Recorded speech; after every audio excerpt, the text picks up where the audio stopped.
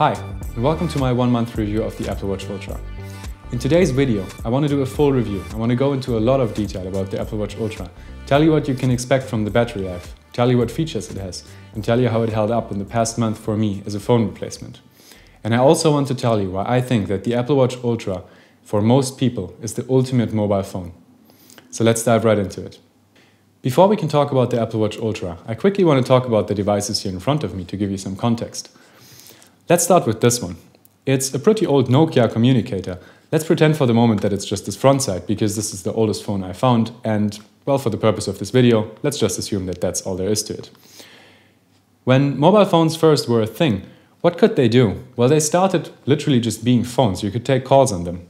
And eventually you could also start to do text messaging on it. So you could send SMS on these things, but that was about it. And yeah, this is basically what these clunky old things could do. The battery life was actually not that good in the early days, and these first sort of mobile phones, yeah, they got you through some calling, but not that much, to be honest. Ironically, this one can open up and do some office-related stuff, but we're just gonna forget about this for now. Then eventually, we got feature phones like this one. They are essentially the same thing. You can text on them, write SMS, take phone calls, and that's their primary function. But they also have some other functionalities, like for example, they have a very spec'd down web browser on them. They're connected to the internet, and you can surf on some what they called WAP websites, so basically very minimal versions of some other websites. They also had some very basic online text messaging. So for example, on these Nokia phones, it was actually possible to install WhatsApp back in the day. But yeah, that's about it. Like, they didn't have the App Store or something like you know it from today, and there are not hundreds of thousands of apps, but more or less they come with what they can do, and you can do some internet-connected things, but not that much. I would still count these as mobile phones, actually. And then eventually we got these things, smartphones. And the sort of standout feature of them is that you can install software after the fact from something like an app store, right? And then you can go ahead and you can basically make these things do anything and everything you want. They have full-fledged web browsers on them, and you can basically browse to any website you like, and they have really good cameras on the back.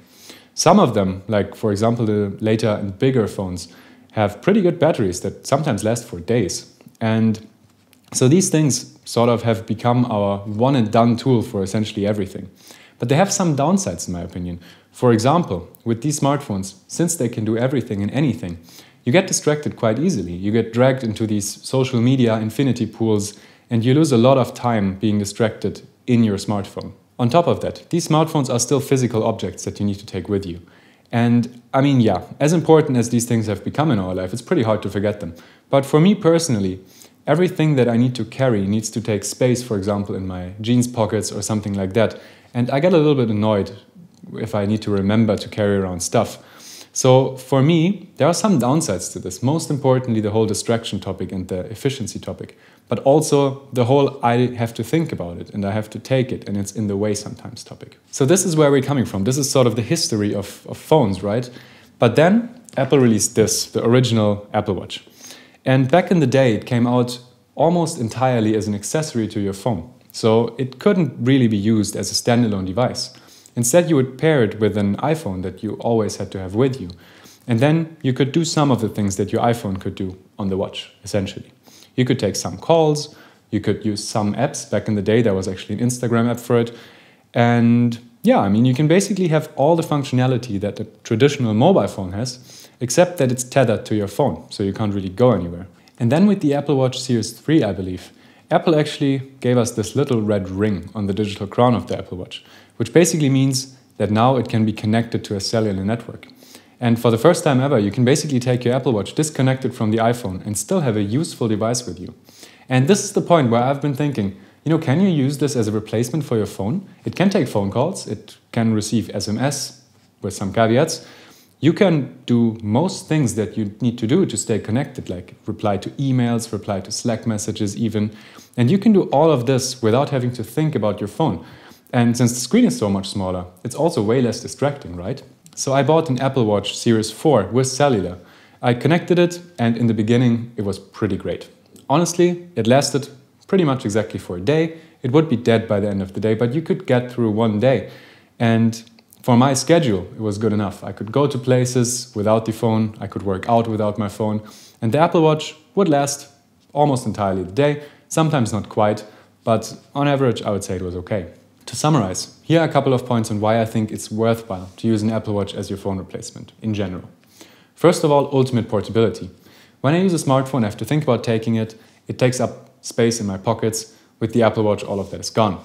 The Apple Watch is there from the moment you put it on your wrist, and there's no way to forget it because it's always with you. It's also always there when you need it because you just turn your wrist and, well, everything is right there in reach, and it takes up zero space in your pockets. The second point is that it allows me to always stay connected wherever I go. I'm always available for phone calls. I'm always available via text message. I receive all my notifications that I want to receive on the go. But I get that without the constant distraction that I would get from my phone. And because the screen is comparatively small and scrolling on apps is quite uncomfortable, to be honest, although not impossible, it means that I can do the things that I need to do on this Apple Watch. But if I don't want to do something and it's just distracting, and you know, it would be this pull your smartphone out of the pocket and scroll for half an hour reflex. It keeps you connected, but it comes without the downsides of drawing in your attention all the time. And then the point that I was hinting at before. It sometimes seems a little bit uncomfortable on this small screen to do some things. And on the one hand, that's an upside because it means that your attention is not drawn into the watch so much. But on the other hand, still almost everything is possible. There are some things that aren't possible. For example, using WhatsApp. And I'll get into the details on that a little bit later, on the limitations of the watch. But for the most part, you can access websites, you can access email, you can type on it, you can dictate to it. And I mean, everything you really need to do on the go, the Apple Watch can do. So for me, it's the ideal compromise. But then over time, the battery life got worse. The battery life got so bad with the degradation of the battery that by the end of its lifetime, after I think 3 years, I definitely couldn't go without a smartphone anymore.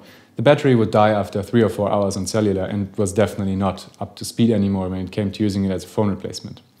And at that time, I decided to upgrade to the Apple Watch Series 7 and give it a new, fresh shot. The reason for this, and you can watch my Apple Watch Series 7 1-month review, is that it got a fast charging capable charger, which means that just putting it on the charger for a few minutes would get you so much battery life that I could make it work as a smartphone replacement again. I could put it on the charger quickly in the morning while I was showering, and I could put it on the charger again quickly in the evening before I went to bed. And yeah, it held up for a day. I used this Apple Watch Series 7 for the past year before I switched to the Apple Watch Ultra, and I used it completely as a phone replacement, and it worked. I have to say though, it was not very comfortable because it still would last pretty much exactly a day. You could make it work more consistently than with the Series 4 or previous Apple Watches, but still, it was a tight fit.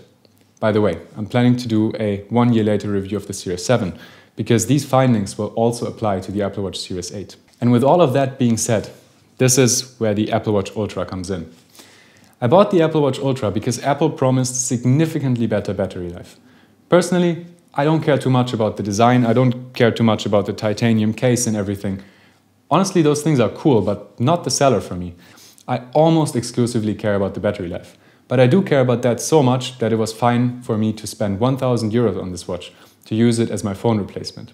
And in this video today, I will tell you everything you need to know about how this thing performs as a phone replacement.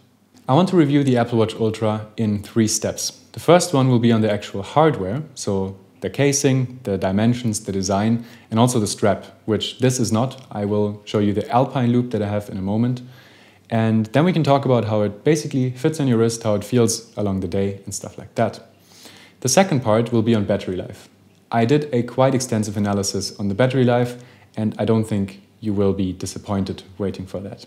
And then finally, the third part will be sort of everyday practicality as a phone replacement. What can you do, what can't you do, and should you do it? So let's get started with the hardware of the device. Now, the Apple Watch Ultra is the biggest Apple Watch that Apple ever made. It's quite significantly bigger than the Series 7, to be honest, and you do feel that on your wrist. I wore the Apple Watch Ultra for, I think, about 2 weeks after I got it, exclusively, and then just out of curiosity switched back to the Apple Watch Series 7 for a couple of days. And the Series 7 does feel quite a lot lighter and smaller once you go back to it. I don't want to say it's a liberating feeling going to the Series 7, but it does feel, I mean, to some degree, it just feels a little bit lighter and a little bit less present on your wrist.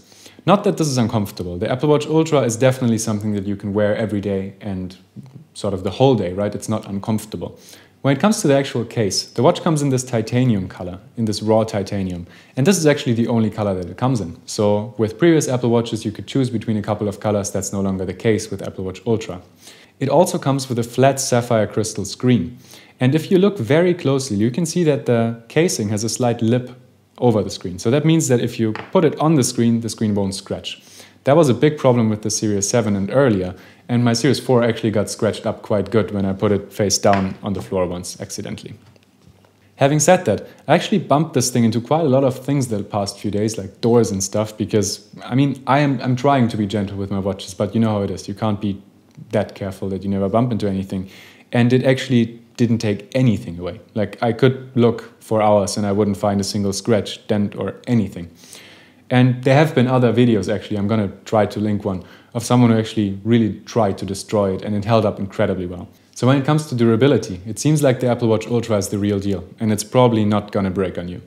One final thing I want to mention about the Apple Watch Ultra is this orange action button. To be honest, I haven't found too much use for it yet.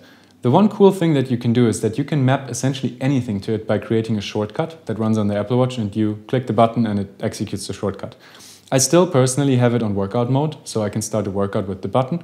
I do like it for that, but I don't think it's as much of a game changer as other people said it is. I can imagine that for extreme sports or sports in general, it might be very, very useful. For everyday use, it's nice to have, it's not a big game changer. With the hardware of the actual case out of the way, let's quickly talk about the band I got. This is the Alpine Loop in color Starlight. I said it before in the first impressions video, and I'm gonna probably keep repeating it until I find a better band, but this is by far the best Apple Watch band I ever wore. It's incredibly comfortable, fits perfectly. It hasn't gotten any stains so far, despite me cooking with a bunch of oil and stuff, getting it stained, but then they washed out as if nothing ever happened. The quality is amazing. The only thing that's important is that you buy it in the right size. I originally got it in size S. I could get it over my wrist, but it was quite difficult. Now I have it in size M. Apple exchanged it within 3 minutes in an Apple store. It was literally the easiest thing ever. And now it fits perfectly. So when it comes to the Alpine Loop in Starlight, I absolutely love it. Let's quickly look at it on the watch. The actual mechanism of attaching the Apple Watch bands to the watch has actually not changed at all. You just slide it in. It's incredibly quick, just like this. Then you put the watch on your wrist, and with the Alpine Loop, you just sort of pull on this side until it feels snug, and then thread the little hook and the corresponding loop on the actual band. Now this mechanism is really cool, I think, because it's really easy to put in, but it's not very easy to open. You kind of have to twist it out. And I mean, you can do it in a fluid motion, but it's a lot harder. And it also gives me a lot of confidence that this band stays on.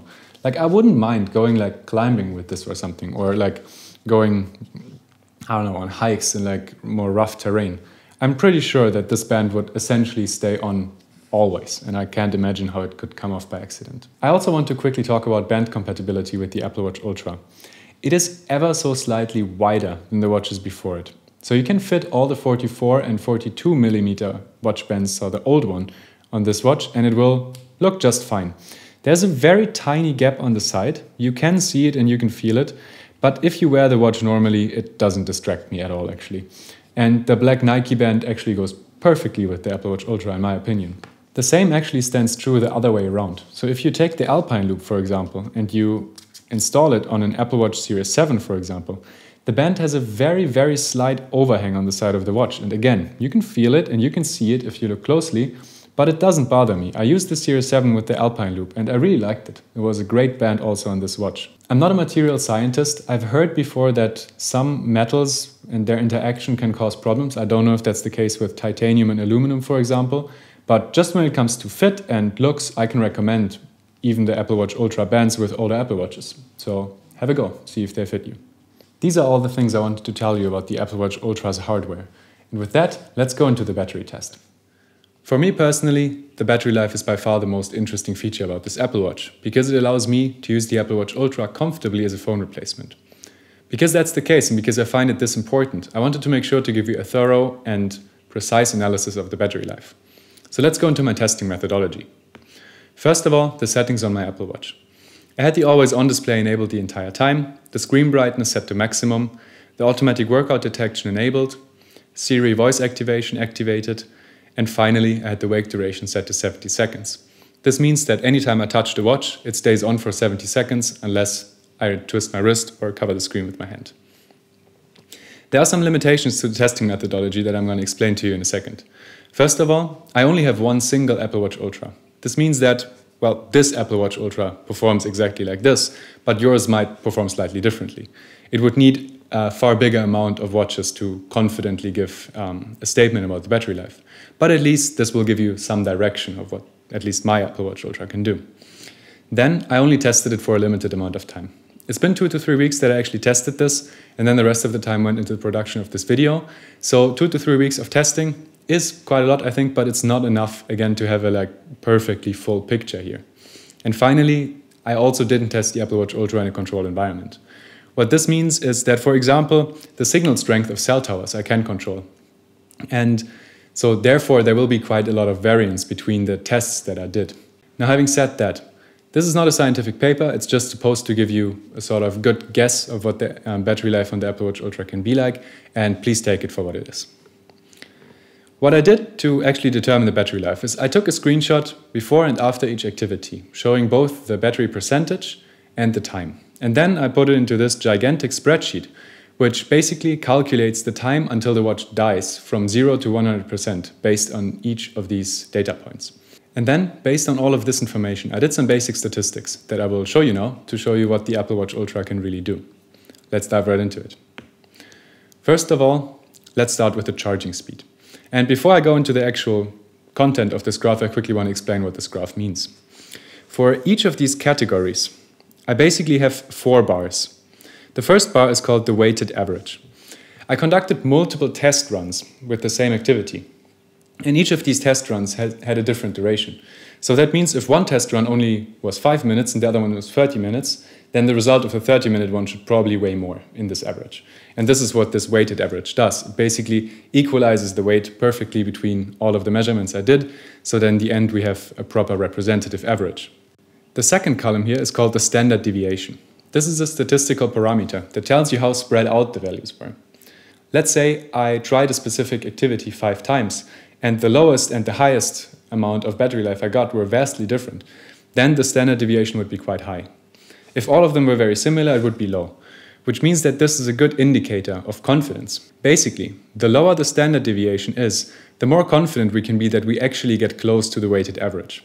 And then column 3 and 4 show you the minimum and the maximum runtime that I got. So the worst case and the best case. Finally, here on the bottom you can see a number called n.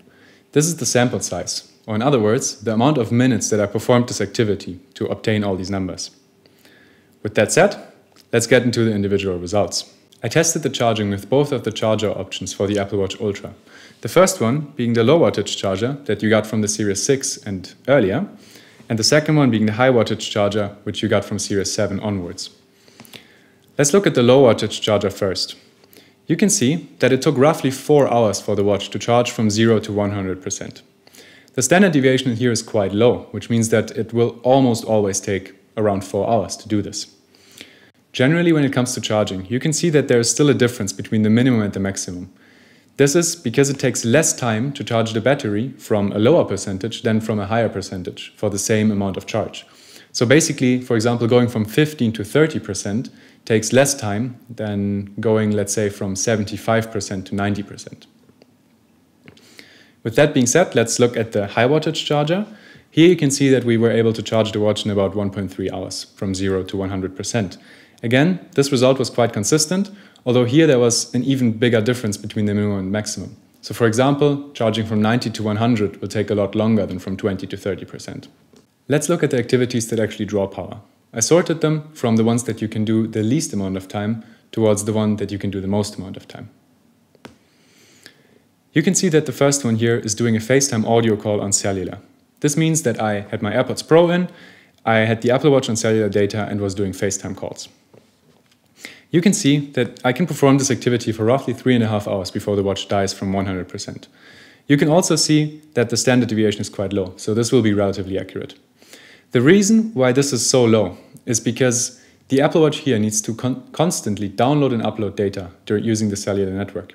It needs to upload your voice to your partner and needs to download your partner's voice to you so that you can have the call. The next activity is music streaming. This was quite an interesting one. I was able to stream music on average for 5.5 hours, but I have to say that here the standard deviation is relatively high. The reason for this is likely that the Apple Watch is caching some of the songs that I listened to before without actually downloading them. So while I tried my best to only listen to songs that were not downloaded to the watch, I suspect that if I listen to a song more than once, the second time it's not going to be downloaded again, which then leads to this difference between the minimum and the maximum amount that I can get on music streaming. This is also suspicious because if we look at outdoor workouts plus music streaming, I get a way higher number of around 8 hours. Now I suspect that I did the outdoor workouts after the music streaming tests, so that the music was already cached somehow or maybe downloaded to some degree. I can't quite explain it, but definitely there was something weird here about the music streaming. Again, take this with a grain of salt. There's something weird here. Then the next one is driving with the Apple Watch on cellular. And here I was able to get around 15 hours. So this means that the Apple Watch was on cellular and just idling. I didn't really do anything with it. The reason that this is quite low comparatively to the other idle numbers that we see is that the Apple Watch needs to jump a lot between cell towers while you're moving. You can also see that the standard deviation is comparatively high here again. I suspect that this is because of signal strength. Sometimes the Apple Watch will have a little bit of a better signal on a certain route than on another route, and then you get better battery life or worse battery life, respectively.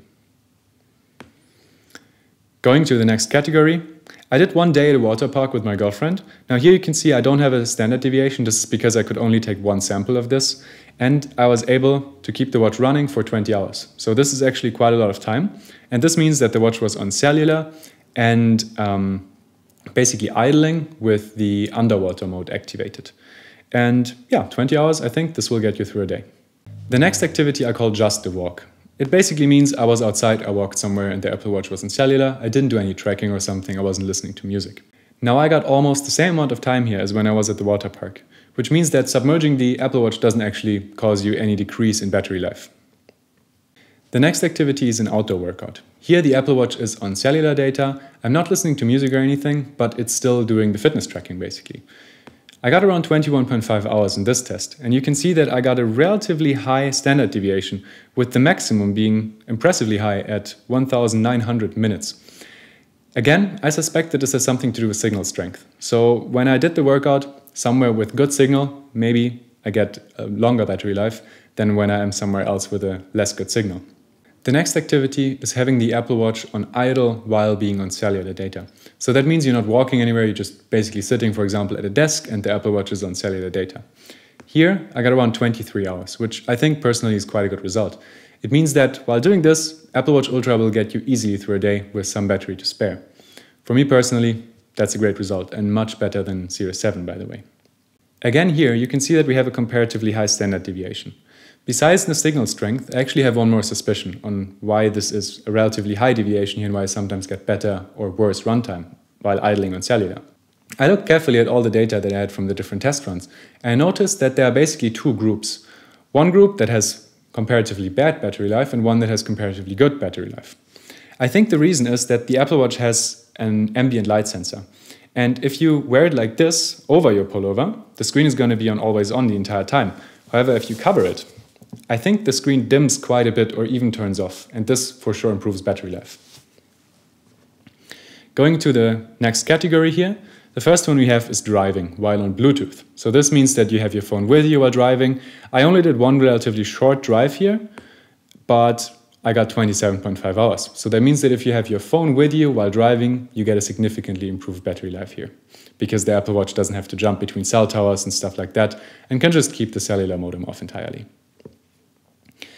The next category I call mixed use. This is basically when I went through a normal day with the Apple Watch on Wi-Fi. So my phone wasn't there. I was somewhere where I still had Wi-Fi connection.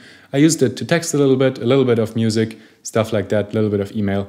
And here I got 34 hours of idling and mixed use, which I think is quite good. Again, I only tested this once, but for 226 minutes, so it should average out quite well. The next category is mixed use on Bluetooth, which is the same thing as before, but this time my iPhone is nearby. And you can see that here I get 44.5 hours. So now we're getting into 2-day territory, easily actually. which is quite nice. You can also see that the standard deviation is now comparatively low, so you'll get those 2 days pretty much for sure when you have your phone nearby. Then we have idling on Wi-Fi, which means no activity and I'm still connected to a Wi-Fi network.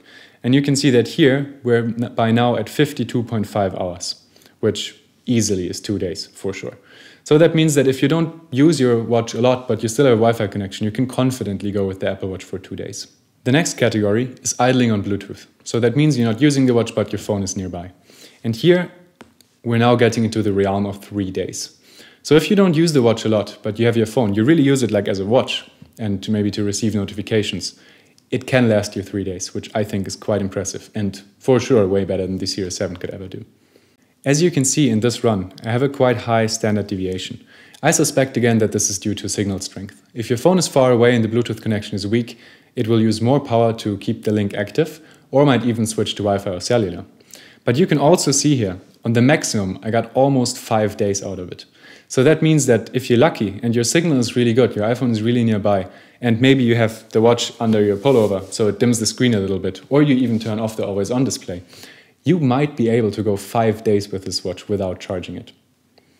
Let's go into the last category, which is sleep tracking. You can see that when connected to Bluetooth, the Apple Watch would theoretically do up to 4 days of sleep tracking. Obviously, you're not going to sleep for 4 days, but still, the Apple Watch has quite good battery life when you're in sleep tracking and it doesn't consume a lot of power.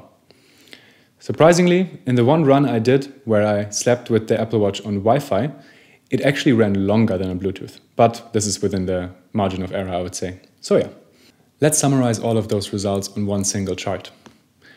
You can see that between doing a FaceTime audio call and doing sleep tracking on Wi-Fi, there's quite a significant difference. You might get between 3.5 hours of battery life up to 4 days of theoretical battery life. With that said, now you can basically piece together your day and figure out if Apple Watch Ultra will last you long enough to get through a whole day. For me personally, it does, easily. It's usually a 2-day watch actually. Today, I'm on the second day, it's still at 20% and I charged it yesterday morning. So battery life can be amazing. And I know that some people haven't gotten through a day. And yes, you can kill it with very heavy use with, for example, streaming a lot of music, a lot of workout tracking. Yes, for sure, you can kill it in a day. But I would say for normal use, it is a 2-day watch and it's comfortably a 1-day watch for almost everyone.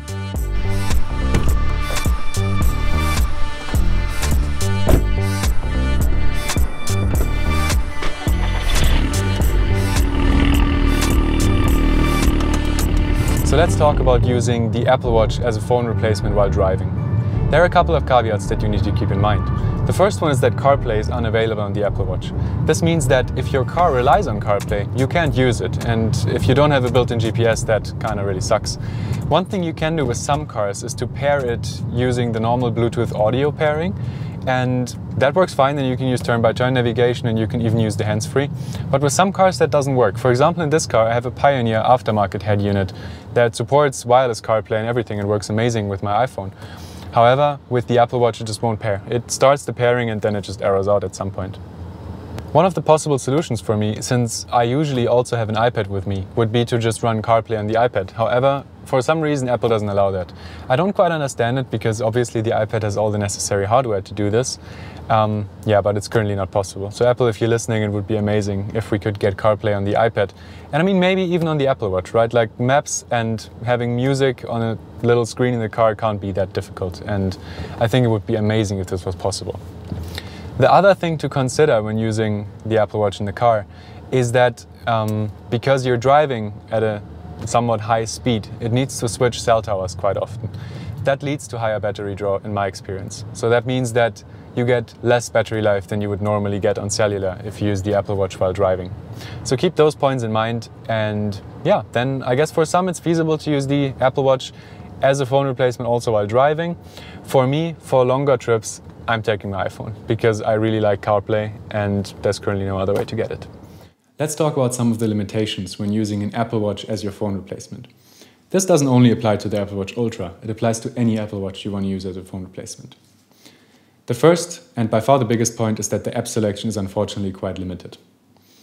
Some messaging apps work fine. For example, iMessage and Telegram you can use, no problem. Others aren't available. For example, WhatsApp. I tried quite hard to find a workaround to actually initiate a conversation on WhatsApp, but I haven't found one. It seems to be impossible, from all I can tell. However, you can reply to messages using the notification reply feature, and this goes for all apps that support this. So, for example, Slack isn't available on the Apple Watch, but you can reply to messages that you get. The same goes for WhatsApp and all the other messengers that I tried. The next limitation is that watching videos on the Apple Watch Ultra doesn't seem to be currently possible. There is one app that supports it, and from what I heard, it seems to work okay. However, you need to give your credentials to a developer that's not from Google, and personally, I'm not the biggest fan of that. So I avoid using that app, and for the time being, I am not watching videos on the Apple Watch Ultra.